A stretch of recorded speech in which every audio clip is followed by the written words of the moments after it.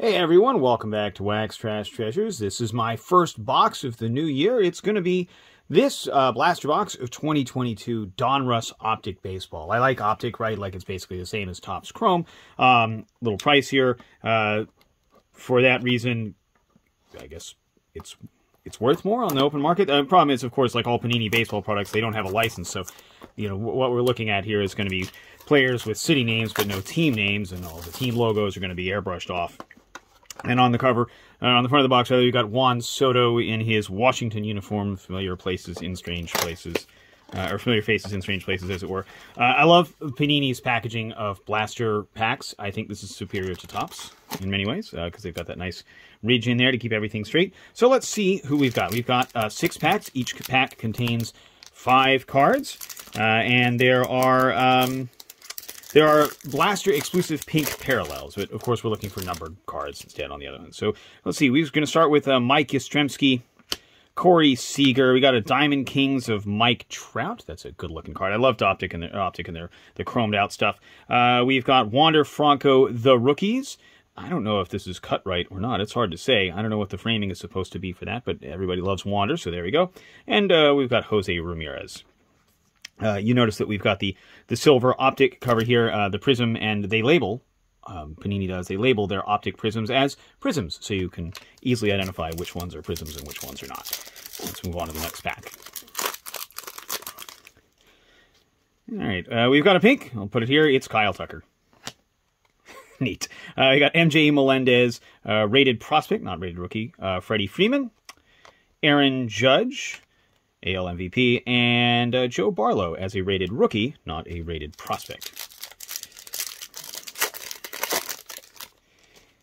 Yeah, rated rookie, you got Royce Lewis, Marcus Semien, Aaron Ashby, got a Bryce Harper splash in his Philadelphia uniform, and a Xander Bogaerts splash. Again, familiar faces in strange places. Xander Bogaerts playing in Boston. We got our second pink parallel in this one. Let's see, we've got Kyle Tucker, Joey Votto, got a Diamond Kings Byron Buxton, got Joanne Adon, rated rookie pink, and a Jonathan India Mythical. I really like this card, but the cut is way, way skewed to the right? So the border on the left is just far too large. You can see there's actually, there's some cutting dust here from the machinery. It's not a great presentation, but it's a neat card. Go ahead and put Yuan over there.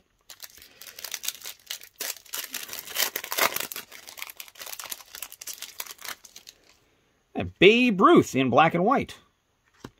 Ty France, Tony Santillan. We got a card backwards.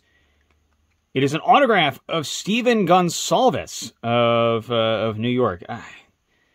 This is the same thing that same issue that Topps Chrome has, or Topps Chrome Update has too, right? Like you've got lots of autographs of rookie middle relievers. So that's pretty cool. I love collecting autos just for the sake of it.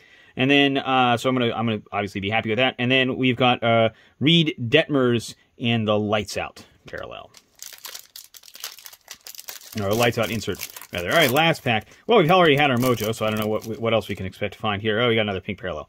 Let's see, we got Casey Mize, George Brett, Tyler McGill. We got Joey Votto in the pink. Oh God, I dropped it. Oh, thank God these Chrome cards are sturdy. And Grayson Rodriguez as a rated prospect. So I'm sorry for the jump cut here, but I had a different closeout for this video than the one I'm going to do right now, and that is, you know, it's easy to criticize Panini. I think Panini makes a lot of mistakes when they make their cards. But that said, Optic is a fun set. I love the glossiness to it. The same reason I like Topps Chrome. Normally I would like Topps Chrome Update, but this year Topps has totally screwed the pooch on that one, so I'm not going to buy any of those. But I think Panini did a pretty good job with Optic. You know, especially when you stop to consider that they don't have the license for MLB, right? So we're just getting city names and not team names. Grayson Rodriguez is a prospect for Baltimore, not a prospect for the Orioles. Go into it with eyes open. Go into it expecting to pay a little bit less than you'll pay for Topps because, again, they don't have a license. They don't have to pay the licensing fee to Major League Baseball.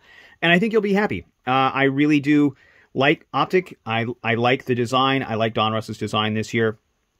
I think sometimes Panini has too many inserts. That's a constant complaint of mine. It's one I'm going to raise every time I open a Panini product. But hey, again, Optic, it's a great set. It's a fun set. Find it at your local big box retailer. Find them online. You know, it's a fun rip. Thanks for watching. I appreciate you guys, and I'll see you around.